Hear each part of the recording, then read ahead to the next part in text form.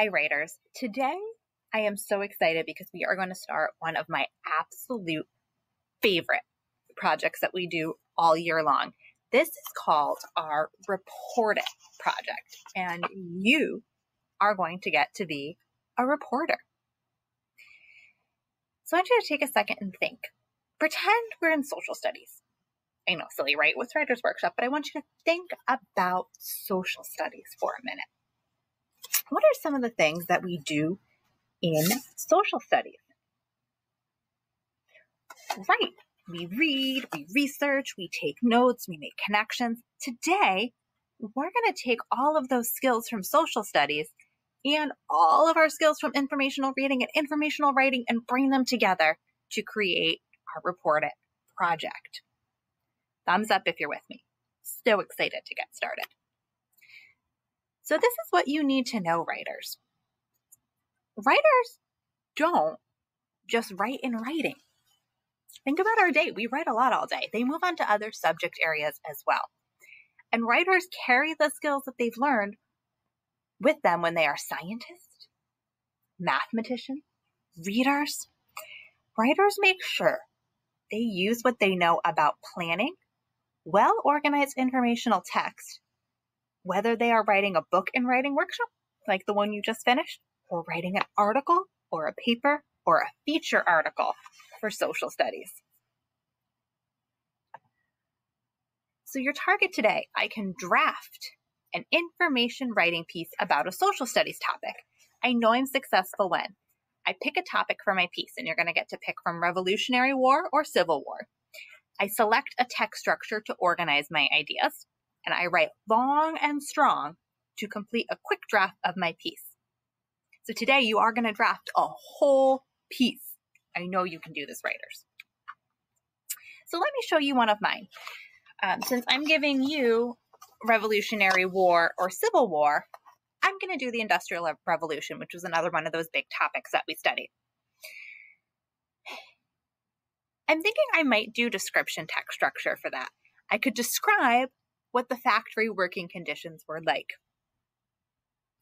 We know it looked dark, there was poor lighting, you could see dust everywhere, and it smelled really poorly, as no one really left often. People were there for hours, and baths and showers weren't as common.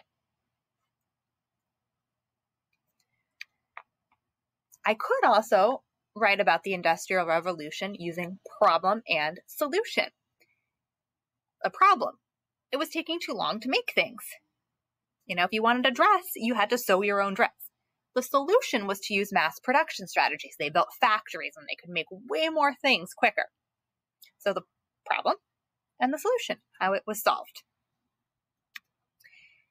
I could also write the same topic in a cause and effect text structure. So my cause would be the Industrial Revolution, and the effects, what happened after it. Things were made more quickly, working conditions became very poor, and there was a lot of pollution. So see how with the different text structures, it changes what I'm going to write. So that's why it's really important today that you not only pick your topic, but you select your text structure. So you are going to pick from the Revolutionary War or the Civil War. I'll give you a moment now to think which topic it is you want to write about. Great. Now I'm giving you two choices for your text structure, because the text structure you pick will influence your writing piece. You can pick from sequence, which we use to show how to do something or to relate events over time. So with the Revolutionary War or Civil War, if you're going to use sequence, you're going to be telling me about important events that led up to or happened in those wars in sequential order. Cause and effect shows us a cause and explains what happened after. So you might be telling me the causes. There might be multiple causes that led up to the Civil War. You might be telling me the Civil War was the cause and multiple effects that happened after. Or you might be telling me a chain reaction. There was a cause in the Revolutionary War. This was the effect. That effect led to something else, which led to something else. So take a second and think, what about the Revolutionary War do you want to tell me? What about the Civil War do you want to tell me? And which text structure is going to best fit? Great job, friends. So now we're going to put it all together. Think about all we have learned in social studies. And think about all we learned in informational writing. We're going to put those together to make a great informational social studies piece.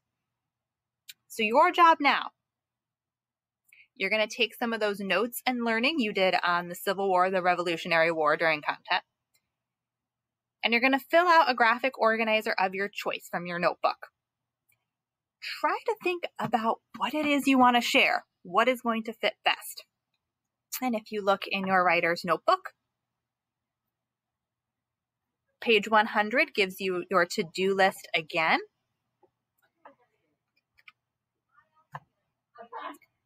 You've got cause and effect example here, sequence example here, and then here is your sequence graphic organizer.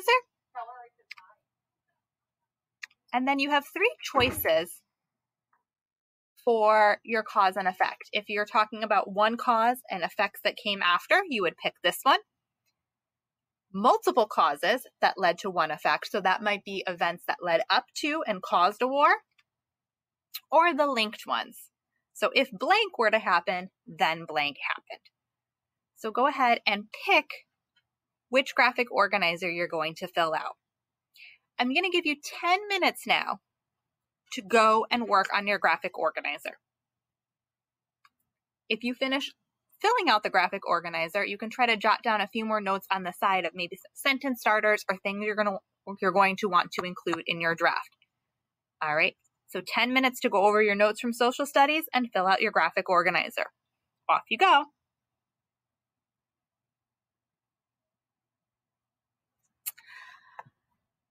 All right, friends.